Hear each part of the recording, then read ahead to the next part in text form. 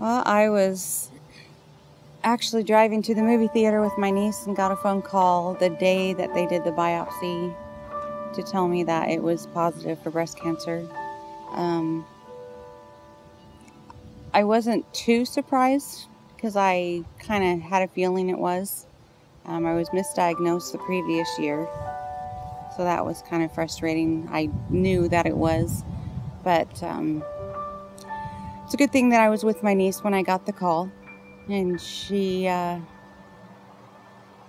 we kind of pulled over and we talked about it a little bit, and then we decided we'd still go to the movie, and it ended up being a movie about being in your 40s and getting older and all these health issues, and so I pretty much cried through the whole movie. But nobody was there, so they didn't see me.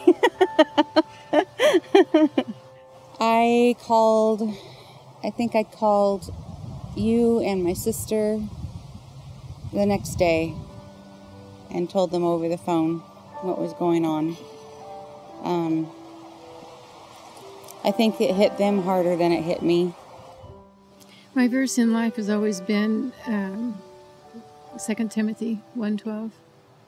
I know in whom I have believed that he is able to keep that which I have given to him.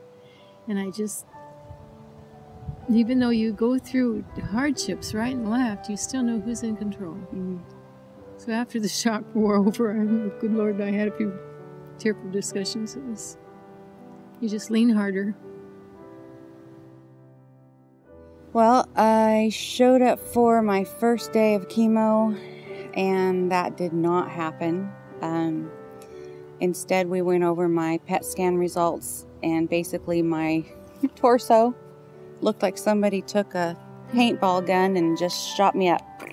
Now it was all just lit up. That was hard for your mother to take. And that was yeah, very concerning. But after more tests and more biopsies, it turned out to not be all cancer. But they decided to go at the breast cancer hard, which went after everything else hard, to get the final note that I am actually cancer-free. It's good news, but it was also, okay, so now what? What's going to happen with the rest of everything? And at that point, I could still walk. I could still drive. I could do almost anything at that point. Mm-hmm. But it was 2 years after being cancer-free when I ended up having blood clots from the torso down. I had reconstruction a few days before the whole blood clot episode. And Mom was visiting to help me after that, and she basically pretty much was in charge of everything, calling the ambulance, getting the neighbors to come help, trying to get me down the stairs because I was not coherent at all. The ambulance drivers told us later that they did not think they'd get her to the hospital. Her leg was turning as purple as her shirt. Mm-hmm. She couldn't, there was just nothing, the heart rate, blood clot, everything was just was shutting down. Yeah. So we called family and friends and Christians, and they started praying. Mm-hmm. So the Lord honored her life. It's not been the same, but it's been bittersweet. I'm thankful that I am cancer-free. I'm thankful that I still have my legs, even though it's a chronic pain. Never a free moment of pain. It's always there, but gotta choose joy through it all and just keep fighting. Then my mom had to come and move in, and you heard that. I had to come in. She had to come in. The Lord gave me a peace of mind one day, just standing in her where she was, and I just felt that was what God wanted me to do. Her daddy had passed away, and I was kind of footloose and fancy free. I don't know about fancy, but I just felt a peace. That's what we needed to do. So we went out looking for a hotel or an apartment or something to live in that didn't have stairs, because she cannot do stairs. And good Lord led us here. We have neighbors that are all believers right now. That's exciting. And we're close to church now, so it's great. It's great. Yeah. I think the biggest thing I've learned through all of this is to let people help me. I guess I had a lot of pride before because I didn't want help. I could do this all myself. But I'm learning to say okay and thank you. There's been huge blessings for going to Evergreen and having my mom here. Moober. Yeah, she calls me her moober. My mom, Uber, my driver. I don't say this with any unkindness, but this child has been the one that's allowed me to pray a lot harder than others. And I knew there'd be a little challenge. And I've tried to back off as much as I can. I joke and say that I often go through the day and, okay, God, I need love and grace, love and grace, love and grace, because I love my mommy. And yet, I know that I irritate her to pieces a lot. But you have to choose. You have to choose to be better and not bitter. And even though we're the odd couple, she's Felix, I'm the messy, she's the clean freak. Yes, I called her a clean freak. You just have to choose joy. You just have to keep things light and laugh through everything. If not, you're just going to cry and be sad all the time. And that's not fun. 1 Corinthians 12:18, but now God has set the members, each one of them, in the body just as he pleased, and that's the local church. And then when one suffers, they all suffer, and when one is happy, they're all happy. We've seen that so much at ABC. And in there, it was talking about the body and how the body works together. And you've got to have the arms and the legs and the feet and everything. He puts us together, and he puts us in the body that he wants.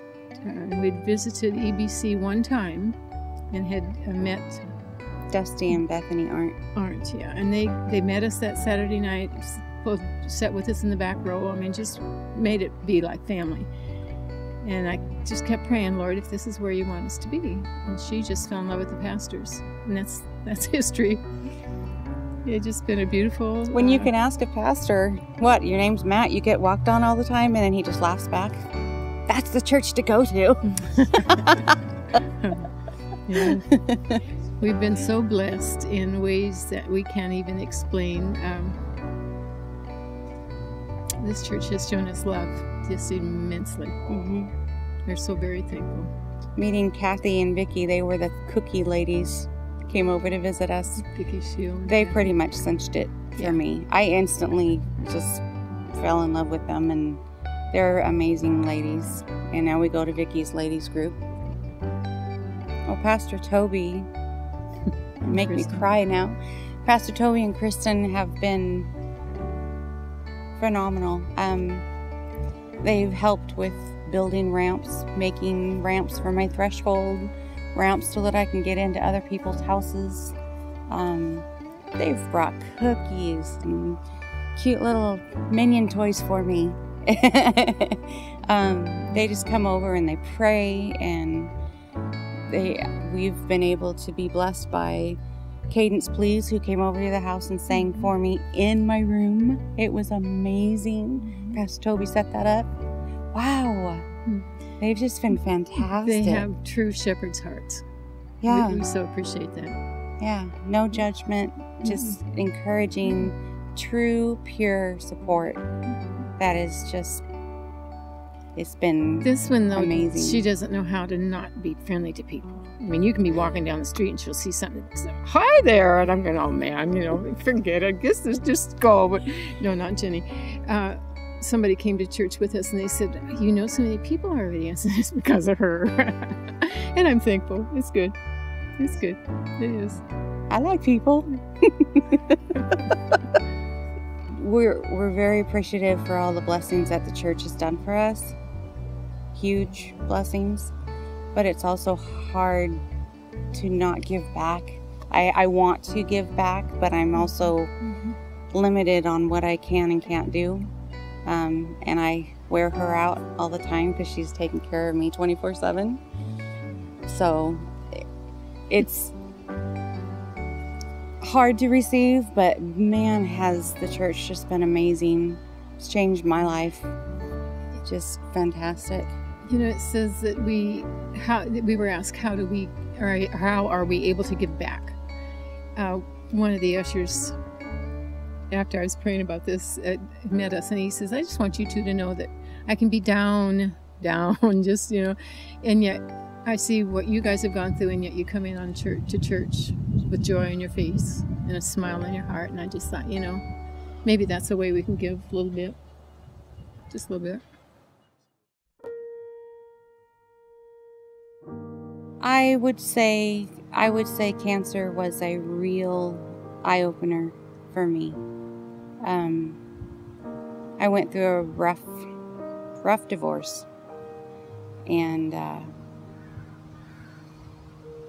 in a way, cancer kind of brought my kids and I back together. And that was, you know, it's, again, the word bittersweet.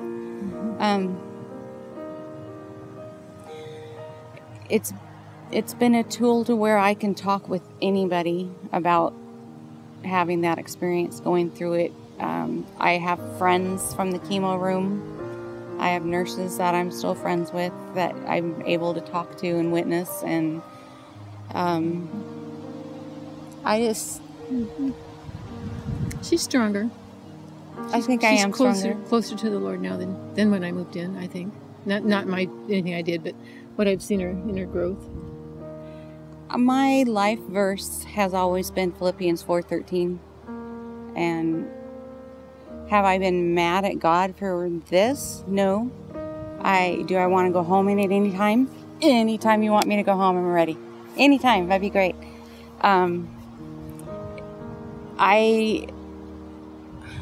My mom's been a great example of Christ's love. My family's been very supportive. To have a down moment, yes, of course. To have everything that's going on interfere with plans, you know, it's hard. It's hard, but I don't think that God did this on purpose. I don't think it was his fault by any means. I think that he allowed it. I think that he's allowed it just to show that even though there is pain in this life, you can still have joy and inner peace. And that's what I've had throughout all of this, is I know his hand's over it. He's got it in control. My mom did Romans 8:28, raising us 5 kids, and I think all things work together for good.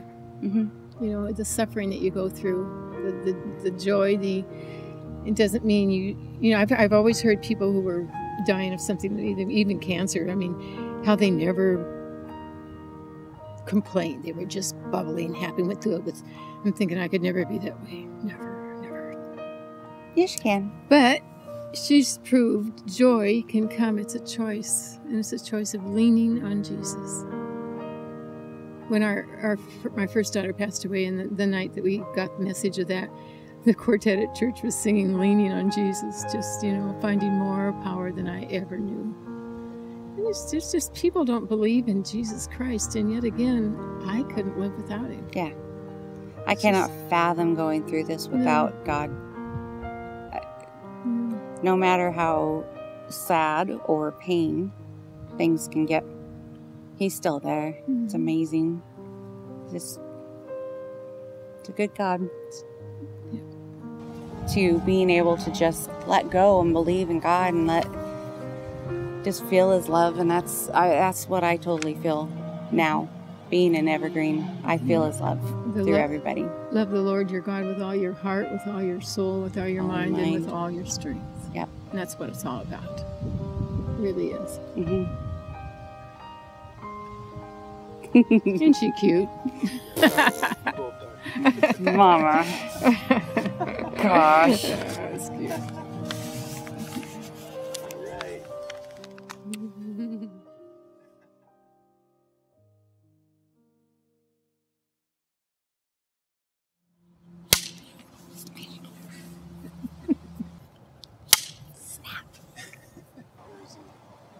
Patience. Have patience. Have patience. Don't be in such a hurry. That's a BBS too. Right. And here's part 4. 4 years old. She acts 4 years old. Yes.